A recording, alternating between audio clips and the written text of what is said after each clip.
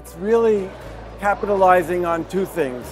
Discovery capability at the University of Montreal in the oncology immunology space, where we have quite a number of projects, and also capitalizing on the expertise that Michel Bouvier and his lab bring to a particular class of molecules, the G protein coupled receptors, which are very important in drug discovery, not only in immunology oncology, but also in other areas. In particular for us, it's been in the cardiovascular discovery space.